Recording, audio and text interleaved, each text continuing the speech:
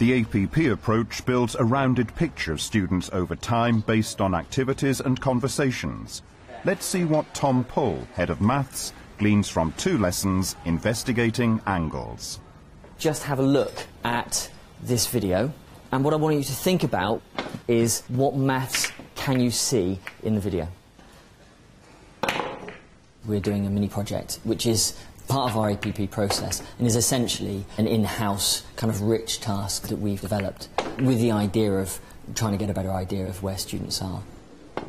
A rich task is the sort of activity where there's a number of paths that students can take and it can lead them to different answers in the end. The idea is that the curriculum comes first and the assessment comes out of that curriculum, so that we're not just sticking assessment on at the end. I'm going to tell you one little fact about pool tables. However the pool ball hits the table side, okay, so hits the cushion there, it will bounce off at exactly the same angle. We're just going to look at how the ball behaves after 2 bounces off the cushions. The important thing is up to you what you're going to do. If you can see some maths that you know about, that you think's really difficult maths that you want to show off about, then go down that way and experiment with that. All the angles that we're using here add up to 90 degrees. Okay, can you use any angle facts to explain why that is? A lot of them, what they're doing at the moment is just noticing that the 2 angles add up to 90. What I want them then to do is reflect that back into the angle fact and see that that relates to the fact there's a 90 degrees in the corner. Can you add anything to that diagram that might help you then with angles if you know you're working with a square? Triangles. Huh? Triangles. Triangles. Okay, so we're talking squares and triangles now. We've got a square there, and you can see some triangles. That's the direction you should be heading in terms of trying to explain what's going on. It's an essential part of APP because of the fact that if they can explain to me that it's 180 degrees in a triangle, they're showing me a level 4 skill there, essentially. And verbally is enough for me. They've said it to me, so I know they've reached that point at that point. Whatever angle that is there, then it's going to be the angle that is bouncing off at. So AA. The bouncing around that the students kind of do in the first lesson is all about the conflict they're having. There's a conflict behind kind of them coming up with ideas and not being sure if they're correct. And so there's a confidence building kind of element there. The bouncing around is experimenting, seeing what works, what doesn't, making hypotheses about what they think is going to happen, and then trying practically to see. What if we didn't know what that angle was? What if that angle was N?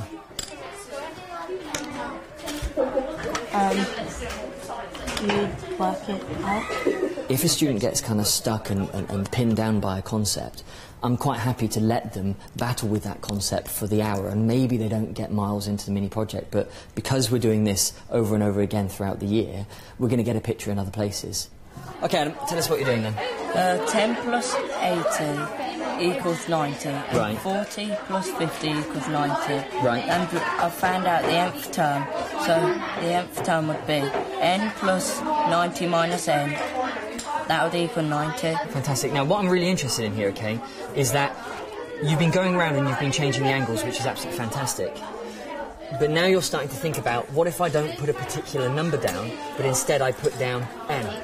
Could you try drawing out your diagram, but instead of putting numbers in that diagram, could you try putting those angles that you've started there? Because you've certainly started it, but it'd be nice to see it in a diagram, and then maybe I'll be able to see what other kind of patterns is coming out from that. That's fantastic. Heading into algebra, absolutely brilliant. That's where I want you to head.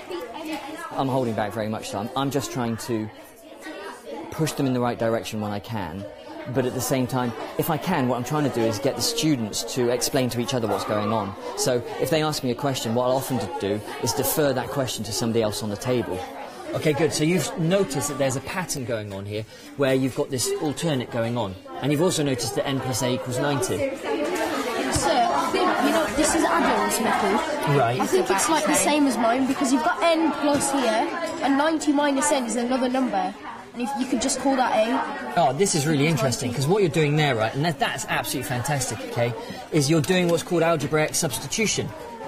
OK? So you've noticed that this actually looks the same as this. Yeah? And look, you've taken that 90 minus n, you've said that's great stuff. That's really high-level algebra that you're doing there. I'm really, really impressed. I expected them to use some algebra. But what I didn't expect was for them to start coming up with different formulas and then comparing them and then being able to see that they were actually the same algebra after all, which was great, because there was an element of algebraic manipulation in there, and part of something that I've not taught them yet, that they started to come to grips with themselves. I don't really understand how it's n take away and 90 take away n. It's because the n you've got, if you take it away from 90, would make a number add n equals 90. Can you relate it back to her diagram here? Can you show what's going on with the diagram? I think it's definitely better than doing tests, because you get to interact with other people around you, and you get to, like, because Mr. Paul actually comes up and, like, gives you kind of clues, and it really, like, helps you a lot. It helps me understand my assessment levels, because it knows how to improve on which areas of teaching you need to improve on within these challenges. It makes me a better mathematician, because you have to really think about, like, why, and he helps you, but he doesn't give away the answer, so you've got to always do a bit yourself. What I'm trying to do here is reflect on what the conversations that I've had with certain students in the lesson. I'm then going to have those ideas about what's been said to me, and what I want to do is I want to relate it back to the level descriptors that we've got, and when I'm in the next lesson, use that as a way of, perhaps when I'm talking to a student, see if perhaps I can draw out how they would be moving up onto the next level there. But I've then got an idea of where that next level is, according to what I've got down here. The next step that we've taken is to introduce homeworks, and in those homeworks we're kind of looking at much more kind of show me homework, where the students are once again sent off with a perhaps a slightly tighter task, but nonetheless it's got some openness in it. What we're going to do today is have a look at the homework that you've been doing over the last week, and remember that the purpose of that was for you to be able to show what you know about sequences. And in fact, you're going to look at each other's homework and see what you can find out from what other people in the classroom have done. And you're going to give it some marks. You're going to mark it out of 30. This particular task was based on the work that they'd done for about 2 weeks on sequences. It wasn't a difficult thing to fit the homework around the APP idea, and in fact it fell very naturally. This very brief period of peer assessment, it takes about 15 minutes at the start of the lesson at most, reveals an awful lot, because whilst you're circulating as the teacher, you're hearing 30 different interpretations, and hopefully they'll be thinking about their own practice and how they can be developing themselves as mathematicians. Very good explaining turn to term and position to term rules. Very good. We learnt T notation in the class, and the whole idea was basically so we could understand it more and be more confident in it. And it's a good way of solving out different problems and different sequences. Has Esther got the perimeter and area right?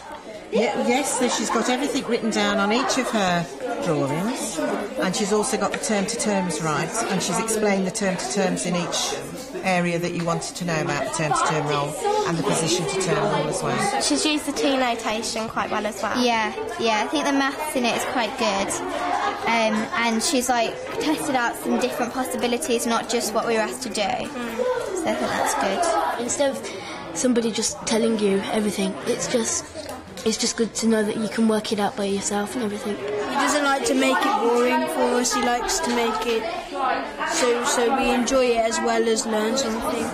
The only thing that we're finding difficult at the moment with building APP into our scheme of work is to find a way to be standard across the department and moderating the way that we're assessing students. If the other member of staff hasn't seen how the student has progressed in the lesson, then they can get a very different impression of that child just from their written work. So it's nice to be able to see and to level the work together and to see how the sort of verbal evidence combines with the written evidence to give that your impression as their teacher. She's used some shape and space in here in terms of experiments and stuff, but that's not getting up any higher. It's just showing that she's confident kind of around everything. That's representing that you're adding an extra 2 on each time, and that seems to be quite thoroughly understood by her there. So overall then, we're kind of saying it's around a kind of a lower level 6. Yeah.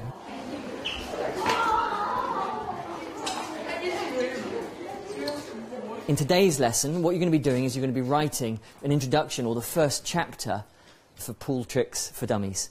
You need to show me what maths you can find in this situation. The more you can show me and the more explanation you can give me, the more I understand about how well you're doing this. You got AA, NN. So like it's changing sort of. So it's not actually NA. See, if that was me, and I'm not sure like how I'd explain that on the sheet. One of the really important things is that you're having a go at explaining it for yourself. Have a go at it, and then perhaps show it to Lucy. Yeah? Get her to have a read through, and if she doesn't understand, she can tell you why she doesn't understand. You can have another go at doing it. I'm not sure why that's an A there, because it should be an N. Look at this, it's N-A-A-N-N-A, and that's got an N-A-A-A, so I'm not sure why that is. Isn't that an A because it's an alternative angle to that A? Yeah. It's a valuable way of collecting the APP evidence because it's about being able to observe, as much as you ever could, the learning process going on. So it's not just about what skills they've got, but how they acquire skills. What is this student good at doing and getting better at? What I want us to do is I want us now to have a look at what everybody else has done in the room. I really want you to really try and get into the heads of the person that was writing it down and try and understand what they were meaning. I didn't think of that for 2 hours. Yeah, it's quite good, isn't it? When his son explains the end term, he explains it like really complicated, where you can't understand. If you like keeps going, it'll be quite good. Yeah. The peer assessment is essential.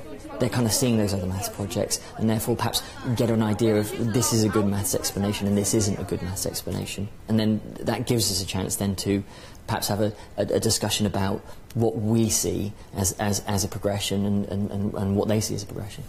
And like it gives you things to do, like it says you could use 40 and 50. Most teachers have found some difficulty in moving from the summative to formative. I think we are all very much still learning in it. But when you're doing an algebra lesson and you're just doing some rearranging, you're just looking at one skill. But when you're doing kind of an open project like this one, there's literacy skills in there, there's all the elements of maths, there's organisational skills. And I think for teachers to come to terms with the fact that because there's a lot more skills involved, you're going to see the learning in a very different way and you have to be more patient with the way it comes up. I think, yeah, that's quite a hard thing to come to terms with because we don't want to feel that students haven't made a lot of progress in the lesson, and often the progress you're looking for is not the same as filling out 20 questions. In an ideal world, I'd be looking for a system where even in Key Stage 4 we were encouraged to use a formative kind of working model, and what really we need to see is kind of an opening up of that and a change in the exam so that students can work in a different way. Hopefully what you've seen is some really good examples of bits of maths you didn't think about. When designing the APP framework, what's really, really important is that you don't start just by sticking on assessment at the end process. What we're looking at is starting with the curriculum. What's good for the curriculum? What are the good activities, the good learning activities that we want to see the students doing? And then fitting the assessment into that process.